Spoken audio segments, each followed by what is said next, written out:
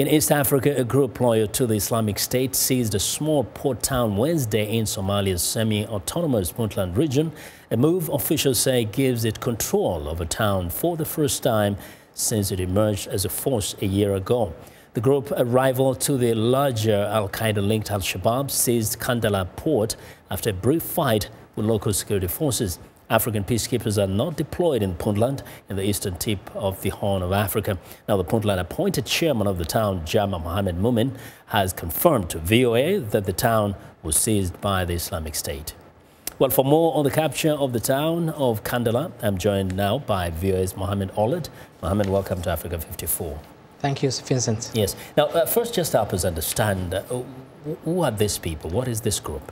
Well, these people emerged a year ago when they said publicly, or a year and a half ago, almost 2 years, when they said we are part of the new branch of ISIS in Somalia.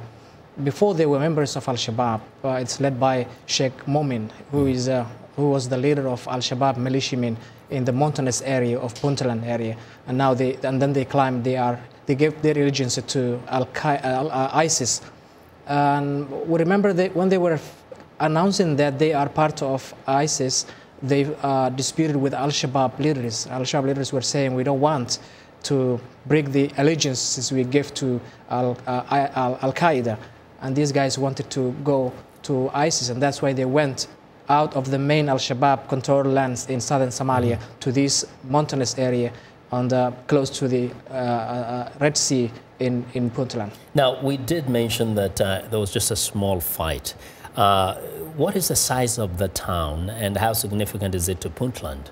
Well, the town is basically a remote town in a mountainous area close to the Red Sea, where fishermen most of the people in the town are fishermen. And these guys want only to say that they are in control of one of the towns in Somalia, and this is the first time they announced publicly that they have taken control of a town. Strategically, the places will allow them, when they see a larger military forces from Puntland coming to them, they can simply run away through the sea to other areas in the east. And the reason they choose there is because they can survive before any other military force comes there and kicks them out. Yes. Now, as far as we know, have they launched any attack before in Puntland? Basically, they claimed several attacks in Puntland area, but nobody confirmed they were behind it.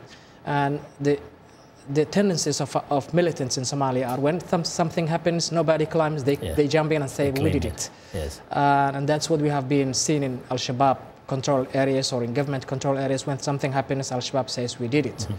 Now, very quickly, what are the government officials in Puntland saying? What is the next move?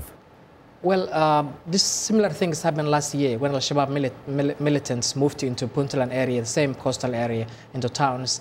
And Puntland regrouped themselves and just brought military hardware and kicked them out. So we're expecting the same thing to happen.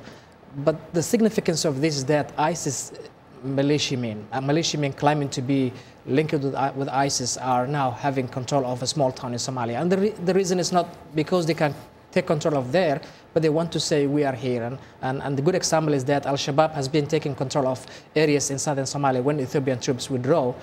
So these guys say not only Al-Shabaab are active in Somalia, but also we are here, we can take control of a town. We'll be watching developments. Thank you so much. Mohamed, thank you very much.